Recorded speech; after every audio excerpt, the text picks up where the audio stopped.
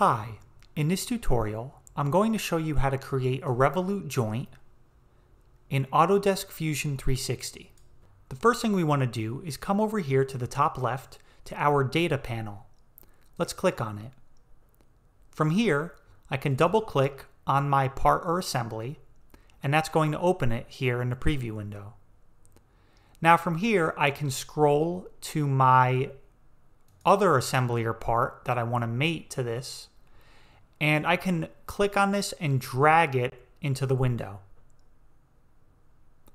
Once it's dragged in, I can close my data panel, and I can now manipulate the location of this part or assembly.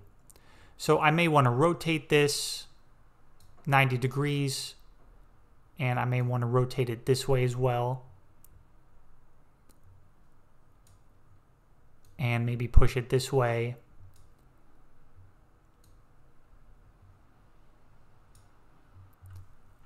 From here, I can hit OK once I'm happy with the position.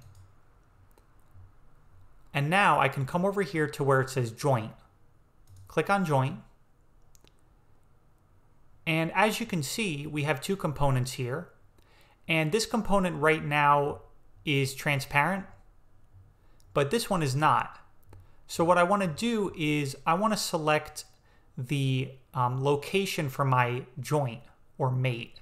So I'm going to click on this ring, and now this assembly is transparent. That means I need to select my next location for the constraint on this assembly. So let me rotate this, and I'm going to select this ring right here. And as you can see, the two assemblies are now mated to each other using the Revolute joint. And it gives us a nice little preview, which is very helpful because this preview helps us determine if this joint is really what we want. So I'm going to uncheck Animate. And from here, if I'd like, I can move out my fitting. So as you can see, my fitting here has a flat section on it.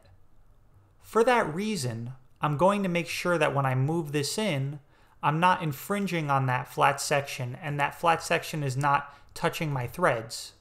So I can move it in accordingly only up to the point that I need it to be. So from here, I'm going to hit OK.